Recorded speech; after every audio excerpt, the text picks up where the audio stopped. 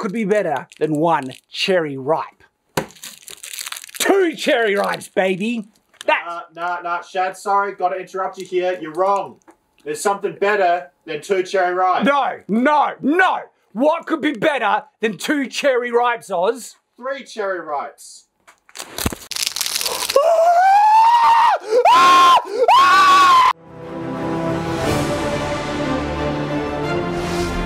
Shadiversity. Greetings, I'm Shad. And the gag in the cold open, the logic doesn't really translate, but it also depends on context, because I wholly believe that, that logic kind of applies to swords. What's better than 1 sword? 2 swords, or 2, 3? I mean, you can never have too many swords that are properly well-made swords, okay? The idea that we could add another blade to a regular sword, that would improve it. No, it would not, okay? Not every kind of fun idea has logical or functional merit to it. There's a reason why tri-bladed swords did not exist. Now, in this video, we are looking at the tri-bladed sword as seen from the movie Sword and Sorceress, which is a sword and sorcery, garbage flick, like popcorn flick. So I looked it up, and it was a successful movie of the day, and I've only seen clips of it, and the thing that threw me out was like, that stupidly ridiculous sword. It's just a meme, right?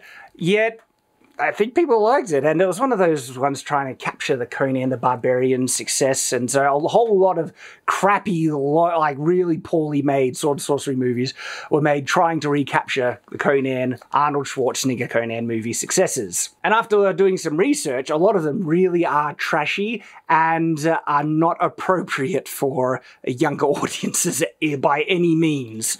Sword and Sorcerer being one of them as well. But the idea, the logic of the tri-bladed sword doesn't only appear in the Sword and the Sorceress. To a lesser extent, double-bladed swords. And so when I say double blade, it's not like a blade on one end and a blade coming. No, a blade parallel to each other, pointing in the same direction. They appear in pop culture already. Final Fantasy Advent Children, is it Kadash, I think his name is? He's got a double-bladed katana, and in actual fact, there's a guy in the Rurouni Kenshin series, one of my favorite anime series of all time, has a double-bladed sword as well. I forget his name, I just remember the name that Sanosuke calls him, Broomhead. Anyway, so they appear, and there's even a logic that is tried to be ascribed to them, and the logic that, say, is in Rurouni Kenshin is that 2 cuts parallel to each other are really hard to patch up and heal, and so there's more damage. But there are some real fundamental, functional, logical problems with the idea of having 2 blades, one on a sword, which, in my opinion, explains very much why they didn't exist historically. And if they did, it would have been a novelty, someone just doing something dumb, and they weren't widespread. Because if something was actually legitimately functional in warfare, like was a properly good weapon, there was adopted, very much in the European medieval history, okay, there was an arms race in medieval Europe for just finding the most effective weapons. Why do you think gunpowder was adopted and then perfected so well in medieval Europe, where other places in the world had it, and they didn't refine the ability to employ it in a, weapon nearly as effectively? So when it comes to the medieval period, all right, yeah, they were serious about finding weapons that worked good. I'll account for a lot of the wars that happened back then. And one thing that we don't find is widespread. I've never even seen a historical example of a double-bladed sword in this sense. And if there was, like I said, it would be a novelty. And so we can certainly say it wasn't a widespread thing. So I'm going to explain why the tri-bladed sword is really, really dumb. But before we get there, I want to just encourage people who are thinking of interesting kind of different weapons, because it's fun to give your hero a unique, different weapon, as opposed to other weapons, makes them stand out and stuff like that. And so if you're doing that, I would encourage you to try and think more logically, okay? Would this actually be functional? Would it be logical? Is there historical precedent for it? Because we have found fantasy weapons that actually have some level of functionality to them, like the Crucible Sword from Doom series. Mjolnir actually has some level of logic to it as well. So it can be done, just think about it a bit more. And if you are going to be thinking about this world, if you're creating your own fantasy world, well, you're probably going to find Campfire Blaze very, very useful, which is the sponsor of this video. Why would you find it useful? Well, let me ask you a question. If you've ever done any level of world building, this could be for a book you're writing, if it's a world building for a role-playing game, whether it's Dungeons & Dragons, if you're creating something for game development or anything, if you're doing this with any level of detail, you will have experienced the fact that your world building document gets really large and really difficult to manage, and you end up looking at, what was that thing that I wrote about this culture in this place, and I'm scrolling through, I can't find it. Campfire Blaze is a program that's made specifically to solve that, where it's there for writing and world building, and it organizes everything for you, where you can put, this is the culture I want, this is the kingdom, character backstories, it's got them as well, their biographies, their personalities and stuff, and then when you need to look up something, bang, you find it really easily. What about maps? Well, it has interactive maps, and you can actually add important information to the locations on the map as well. What about timelines? And timelines, by the way, is something that can be annoying to manage, because it's like, hang on, did this happen so many days ago? What about if something's happening over somewhere else and stuff? Well, you can do timelines with Campfire Blaze as well. And yes, it has an integrated word processor, so you can write your whole story in Campfire Blaze on top of it. And then on top of all these great features, it has one of the most flexible payment structures that you'll find with any other piece of software. Highly recommend Campfire Blaze. Thank you to them for sponsoring this video. And now let's get back to this dumpster fire of a weapon. The tri-bladed sword. Why is it a dumpster fire? Let me explain. Well, there's a logic that I've actually already brought up in this video. It's when I have reviewed Wolverine's Claws. Right here, see Wolverine's Claws? This is essentially a tri-bladed weapon, okay? These are kind of cool, aren't they? And in that video, I explain something that I'll also explain here, because this applies to a double-bladed kind of weapon like this as well.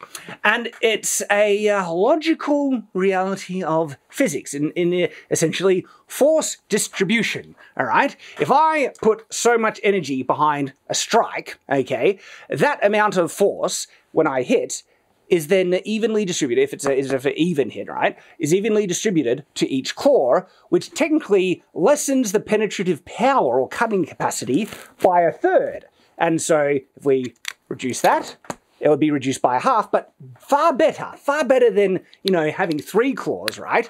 It's having one blade where all that force and energy can be concentrated into a single cut, and therefore that cut has far greater capacity to actually do more damage, all right? And even perhaps chop a whole limb off of. And so when you amplify the concepts to something like a sword, yeah, all the logic we just talked about applies even more so. If I put 2 blades parallel one to each other and struck with it, and I actually attacked with it, the cutting power is then halved between each blade, and it won't go as deep. But you might say, but there's 2 cuts. Someone is not going to die from 2 surface-level superficial cuts than opposed to 1, all right? Especially if it doesn't reach any vital organs, cutting an artery and stuff like that. And so for more lethal cuts, you need more devastating, deeper cuts. That's the focus, all right? And if you're halving your power by having 2 blades, well, then you have a much higher chance of just doing a superficial surface cuts, and 2 of them is nowhere near a better outcome than a single lethal cut, all right? You would always take the preference of a single lethal cut in terms of a weapon, combat effectiveness stuff, than 2 superficial surface cuts, or even if they're not wholly superficial, they're still deep. If they're survivable, 2 survivable cuts is far worse an outcome than 1 lethal cut. And so you have a much higher chance of the single lethal cut with a single blade, and that's why single blades are so much better. And doubling up, like the one from Final Fantasy Advent Children, Rurouni Kenshin, and a triple-bladed sword is stupid beyond belief. Like, it's really dumb. And because not only are you reducing the lethality of the weapon, you're increasing the weight. By adding another blade on it, it's not essentially doubling the weight, because you have, the whole hilt here that's not being doubled. And so you'd be increasing it by maybe 70%, depending on how heavy the blade is as opposed to the handle. But with this triple-bladed sword, you're most definitely doubling the weight from a regular sword.